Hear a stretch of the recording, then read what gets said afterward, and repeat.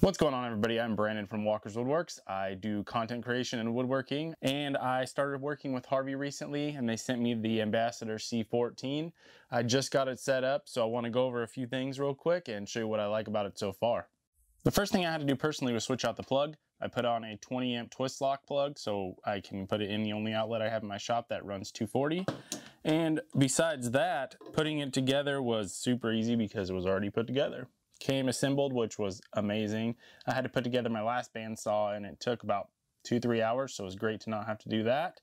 Everything is really well made. I'm very surprised. The table is cast. Everything's very nice. All the components, these are metal, not plastic. The wheels look great. Everything's nice and lubed. And it came pretty much already set up. I had to adjust the bearings a little bit, which are toolless, which is really nice. That's probably one of my favorite features about it. And the fence seems really solid as well.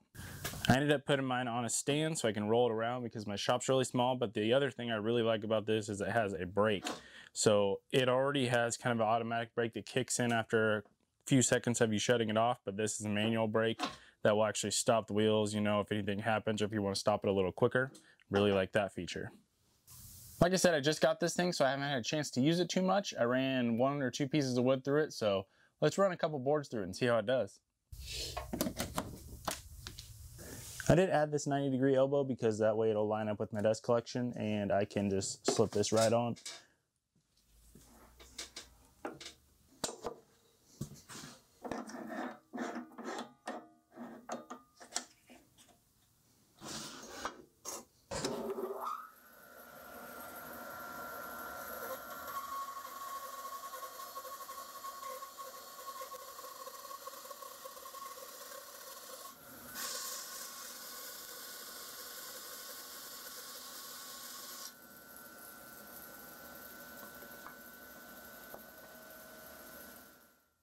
That worked pretty well, much better than my last bandsaw.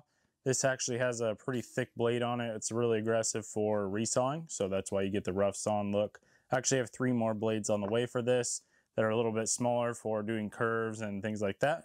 So I will be testing this in the near future, but let me run a couple more boards through a little bigger than this, see how it does. So I don't have much scrap on hand right now, but I did find this drop of walnut that's about 12 inches tall and about 3/4 inch wide. So let's see how it does on a taller, thinner piece.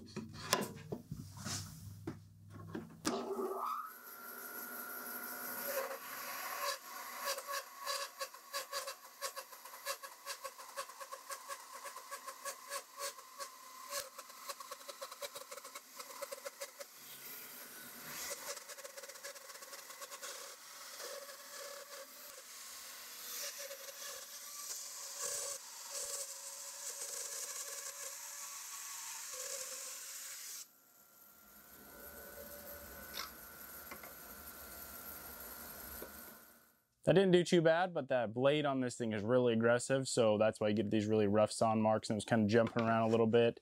Probably better for like bigger, thicker lumber because the teeth on this thing are kind of cross teeth. I don't know what the cross cut, I guess, something like that. Anyway, I don't know a whole lot about bandsaws, by the way, if you didn't notice, but I do like this one. And I also just noticed there's a dust port under the motor as well, so I'll probably get a Y and connect both the dust ports, and that'll probably result in a lot better dust collection in the future. But for now, this thing is a huge upgrade over my saw. Appreciate you guys watching. We'll see you next time.